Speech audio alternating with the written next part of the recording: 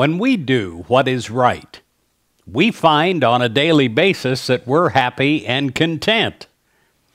In Psalms 112, verse 1, the Bible says this: "Praise the Lord.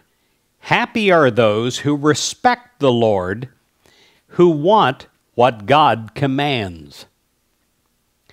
Did you know that when we conduct ourselves in ways that are opposed to God's goodness, we rob ourselves of God's peace?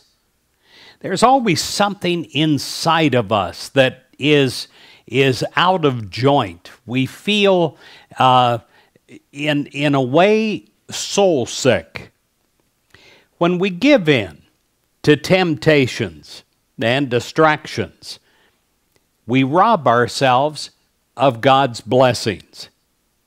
When we become preoccupied with material possessions, personal status, we forfeit the contentment that could be ours in Christ. Now, if you felt this contentment, you know what I'm talking about. It is beyond word description. It is something that can only be known within the soul.